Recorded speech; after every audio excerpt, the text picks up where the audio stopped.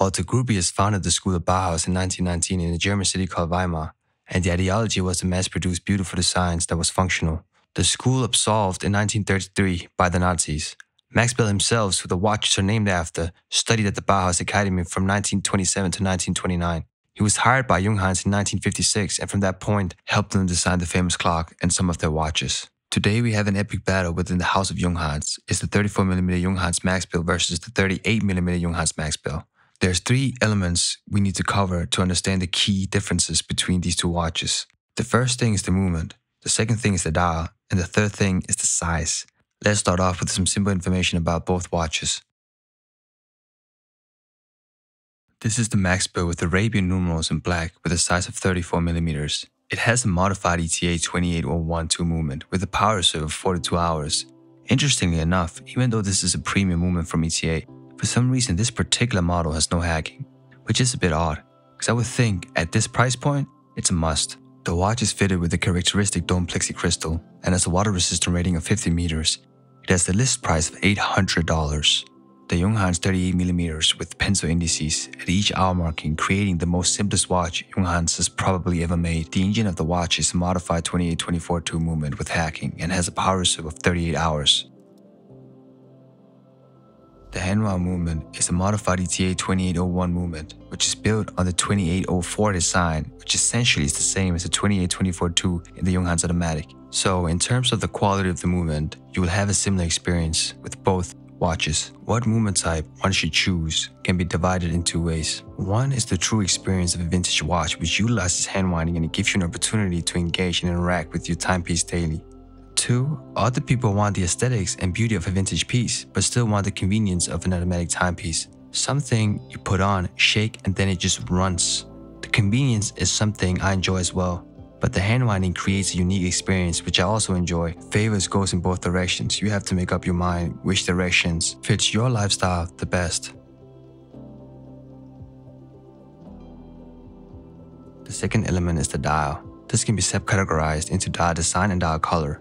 If we start with the latter, black or silver white, I think the classic color choice will be the silver white as opposed to the pure black tone, but both have its appeal. I honestly did not expect to love the black dial as much as I did, and I think the black color fits very neatly into the modern minimalistic aesthetics. Both colors will have a classy and understated look. The second subcategory is whether the watch should be with Arabian numerals or the cleaner pencil dial design, which brands like Nomos and especially fashion watches have adapted. I am a bit more decisive here and definitely do gravitate more towards the Arabian numerals. I love the beautiful font they've used for the numbers. It's unique and aesthetically pleasing. This specific layout design, which only consists of the hours, which faithfully emulates the famous kitchen clock, as opposed to the Max Bill, which also displays the seconds. Otherwise, there's one other difference, which is the branding of the dial. On the 38mm it says Junghans in automatic, but on the 34mm it says Junghans in design. For some reason I do like the word design printed on the dial more than the movement type.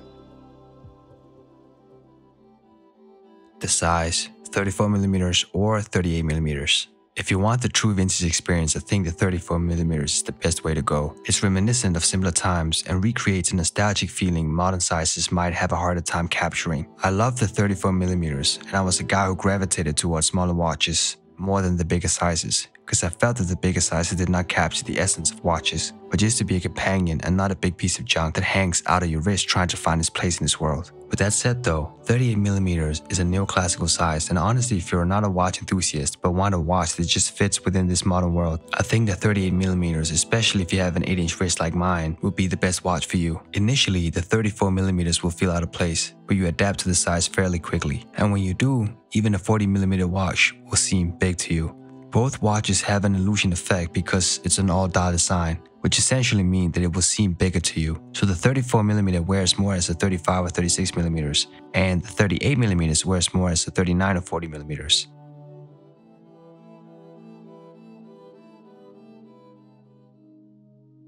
I just have a small commentary on Bauhaus and how it relates to these watches other than the design. Form should follow function, which seems to be the importance of Bauhaus language. I used to think that the water rating was only 30mm, but apparently it is 50mm. And after this newfound information, these watches suddenly become more attractive and become more relevant in a day filled with commuting and constant movement. The use of a mass-produced quality movement would also be considered a Bauhaus choice, because you want to be as sustainable as possible while also retaining the best design and technology.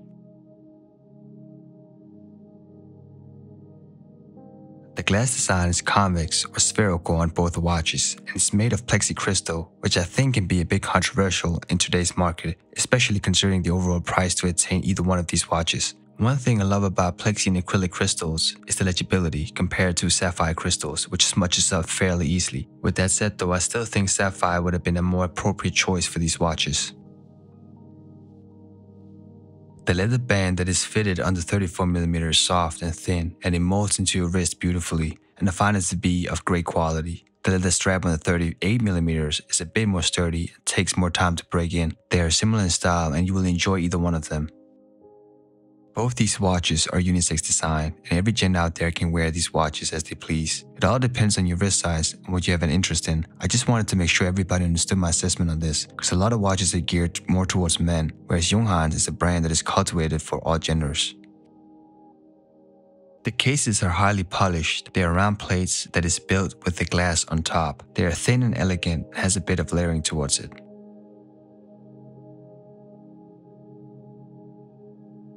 If you're a watch connoisseur and have plenty of watches, but not a sub 36mm watch, regardless of your wrist size, I would recommend buying a 34mm watch to really understand the size discrepancy and whether that alters your perception of watches and the watch experience. I am feeling the blues lately, and for some reason in these times you start to look at the simpler things, whatever that means. In this scenario, both watches will be deemed fitting for simpler times. Both these watches are timeless, vintagey, and attractive, but I think that the 34mm takes the cake for me. The slimmer profile, true vintage sizing, the numerals, the blacked out dial, it aligns for my pick at the moment, but again, it might change depending on the watch that I'm wearing.